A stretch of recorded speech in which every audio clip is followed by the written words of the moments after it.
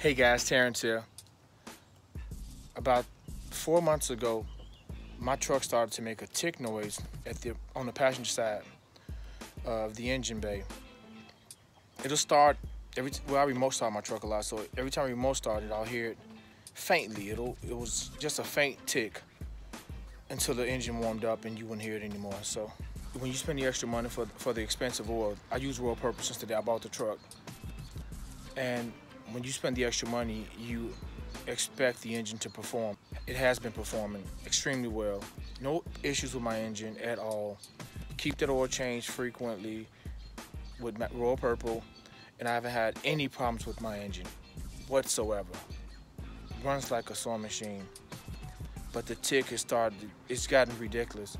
And I'll let you guys hear it. On cold start, I haven't started my truck in about 3 or 4 days. No, maybe about a week. I'll let you guys hear it now because I know the oil's just kind of sitting at the bottom. And I want you guys to hear how it sounds. It sounds awful. Here we go, guys. All right, listen to this ridiculous noise. Come on.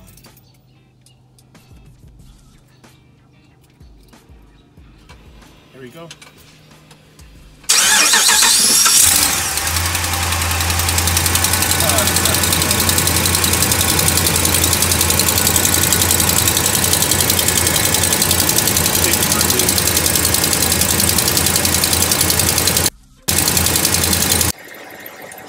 Alright guys, I'm going to order the parts now, so I'll have that fixed up in a second. It's almost gone. The noise. Oh, that sucks. Okay guys, today's the day I started fixing my manifold issue. So I removed the fender guard.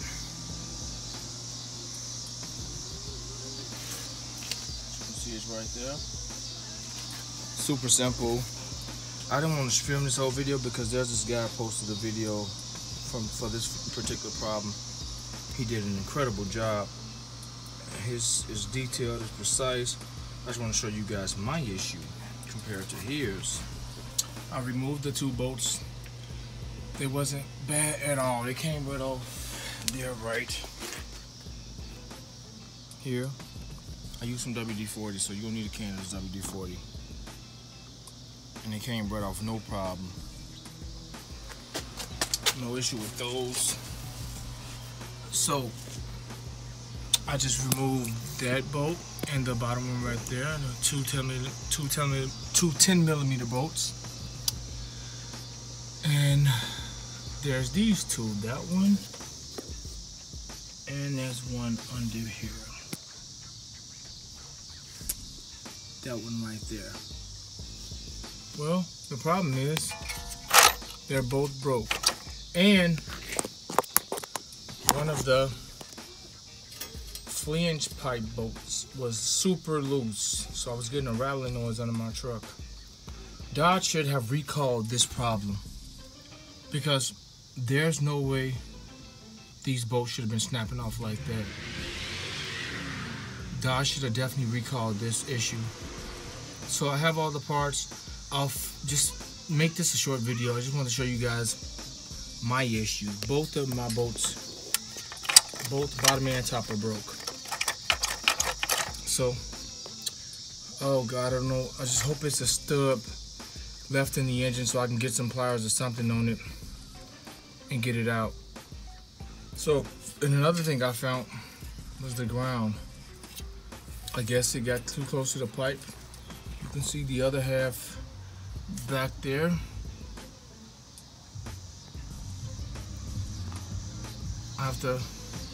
I'll fix that while I'm under here.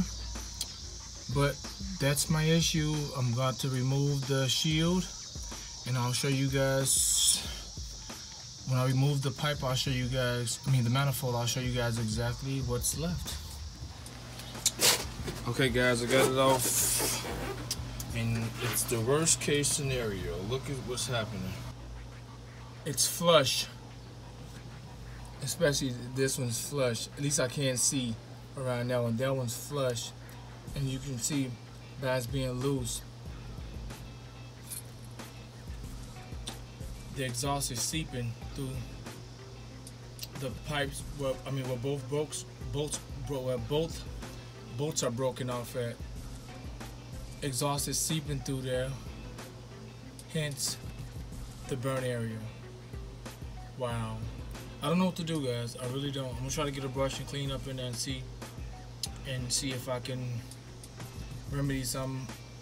I'll show you guys as I go along. This is a bummer. Okay, guys, I just got some brake cleaner. Rag. Sprayed the rag real good. Didn't want to spray up in there. Just to give it a wipe down. Probably could have got a little bit more cleaner, but I can see the bolt better. Both bolts are, you know, I wanted them to be broken, just leaving a little stub, but both bolts are broken inside of the head, which sucks. So I gotta figure out a way to get them out without messing up anything. And I'm gonna show you guys whatever I come up with. I've seen some guys weld some bolts, because these heads are aluminum. Take a nut and hold it up against that head and shoot and tack weld it against the broken screw. And what they were able to manage to screw the bolt out. So first thing I'm gonna do is shoot, because I don't have my welder here. The first thing I'm gonna do is shoot some PB blaster inside of that, the cracks of that screw, both of them, just to try to get it loose in there. Hopefully I get lucky. I got some drill taps here, and I got my drill, so I'm gonna do that first and let it sit for a while, and I'll show you guys whatever I come up with. I'll show you guys the fix. Hopefully. Okay, guys, I got some. I've already sprayed it, but I got some PB blaster, and I want to get it in a crack. I want to get it right along those threads.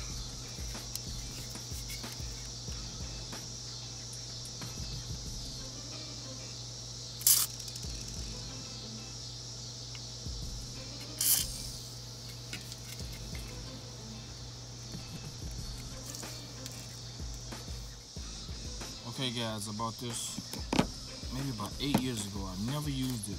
I don't think they sell it in this case. I never used them. My thing, those bolts were pretty tight up on the manifold, but they was tightened against something. So they should be fairly easy to remove, since I have my drill here. I wish I had my impact here. My short impact, that would have helped. But I'm gonna try with one of them. Excuse me for that. I'm gonna try with one of them and see how it works. I'm gonna go through the center with it and see, because they're not tightened against something, so they shouldn't be that hard to come out. I hope. Oh, my hands are crossed. Okay, guys, I don't have my MIG welder at this house. It's about 80 miles away. I was just debating, should I go to the other house and grab it? But I know the Cobalt drill bits are very, very good on metal. So I just went about 3 7/64 inch, and they were 95 cents. So instead of me driving 80 miles, hopefully I don't have to do this. I got my drill bit is fitting. I mean, my drill fits pretty good in the space I'm working in. So I'll try to get that drill down so I can get that extractor put in there and hope for the best. I also shot some PB blaster and some WD-40 inside of there and let it sit overnight. So that should help. But I bought these guys for 95 cents. This is probably the cheapest I've ever spent in Menards. So, unfortunately. So I'm gonna try out this and see what happens.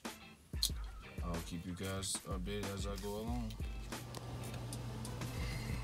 Okay guys, I'm not quite dead center, but I've gotten in there just with a couple minutes of work. The key I found with these cobalt bits is low speed and force.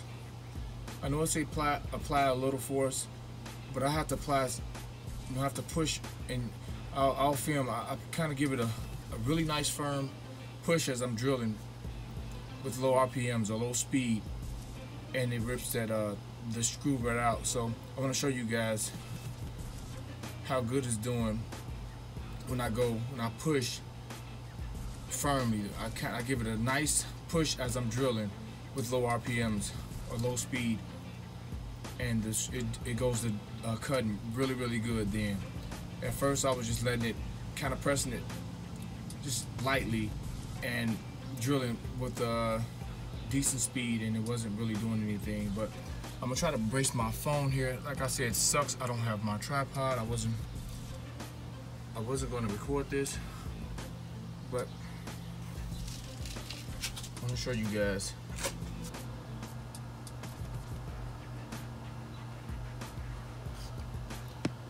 I'm not exactly dead center, but I'm not nowhere near close to the threads neither. So let me try to prop up somewhere. I'll try it now like this. As you can see, the grip side of that. I'm pushing it. Doing slow.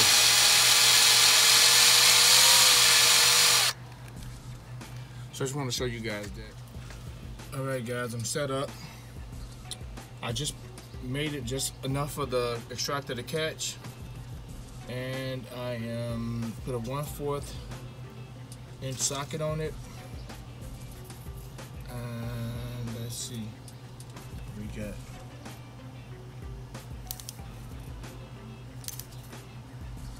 Oh, it's turning out. It's turning out, guys. Oh wow. Oh god. Oh man, I know this is only one of them. I got one more to go, but and I'm not even center. I'm not even dead center, guys, and it's coming out. Look at that. Look at that, guys. Oh, I'm so happy. I'm excited. I'm happy. Oh, I was hoping for the worst, but look at that. I'm so far off. I'm so far off center.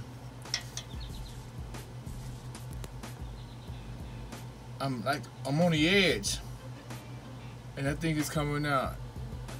I'm gonna try to get dead center on that one and use my angle drill. Well, look, guys, it's coming out. I'm happy. Oh God, I'm happy.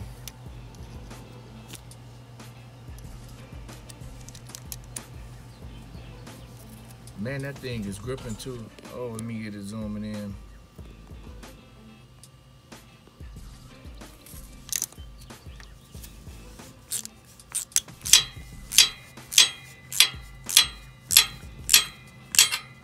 Oh my goodness.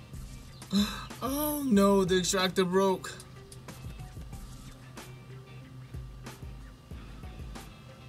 I'm gonna lock some pliers onto that and pull that out. Oh my goodness, that sucks. What's the next size I get? Oh, these are big. I'm gonna try to use that number 2. Guys, I should have went a little slower. So that's a lesson. Just take your time. Otherwise, by me being on the angle, I broke it. Take your time. I was so excited. I just was going fast. I just should have went slow and slow and slow and got it out. So the good thing is I got something going. The bad thing is I broke my extractor. Okay guys, this is what I did. This is where I'm at right now. Of course, put some pliers on the top one and it came out. But the bottom one was tough for me because I don't have my angle drill. The head broke on me on my angle drill. It's been broke for another job I've done. It's kind of loose, so it didn't work. You know, my other drills, I couldn't get in here. I couldn't get a good angle on it. I don't want to definitely screw off into the head. So what I did was went to the other house and grabbed my welder real quick instead of me trying to go buy an angle drill. And put a screw right there. I got this is an amazing weld. I only used it once. It's a 230 volt. It's a MIG. You can see all this stuff is new. I've got extra screws and stuff just sitting in here. But anyway, guys, I got extension cord running to the garage. I used some smaller screws. They didn't work. The best screws to me is one like this one, but it has to be a big one. The one with the washer made into it. It has to be a big one. Like I got on here, a huge one, because it allowed me to fill in, because that broken screw was flush. It was flush to the head, as you guys seen. So, all right, guys, I got it out. I had to stop. I had to go to the store for a minute, but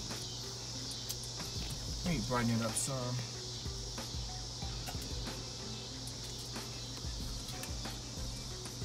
As you can see, is coming out. That one's out. That one's out. And I'll be putting everything back together. Just want to show you guys this, and I hope my video helped you guys out in any way possible with this job. Like I said, there's another guy who posted a video. He did both sides, and he did a great job on both sides of his truck, his Dodge Ram, in super detail, super job. But I just wanted to show you guys my issue. Of course, he had to get somebody to extract a couple bolts from him, but I want to show you guys exactly what I did and how I got him out. So I'm not going to show me putting it back together. It's pretty much self-explanatory since I took it off. The hard part is done. Got them bolts out. So it's getting kind of dark here now. I'll finish up in the morning. So once again, hope this video helped you guys. Subscribe to the channel. Hit the like button. I'll be posting more stuff in a second. And thanks for watching.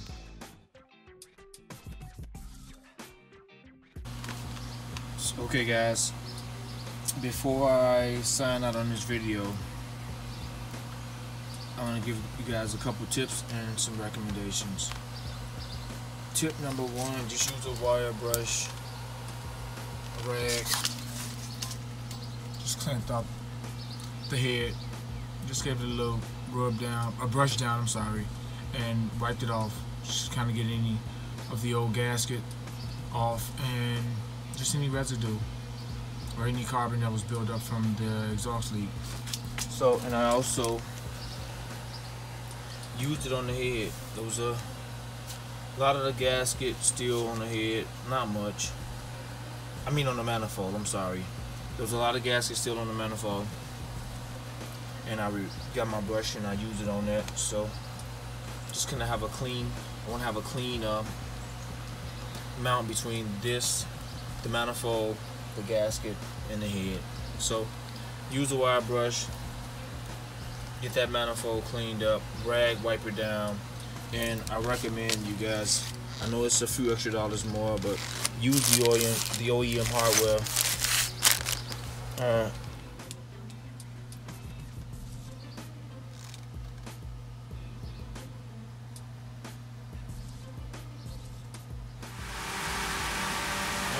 Guys, truck running back super smooth and good. I've heard this quiet in months.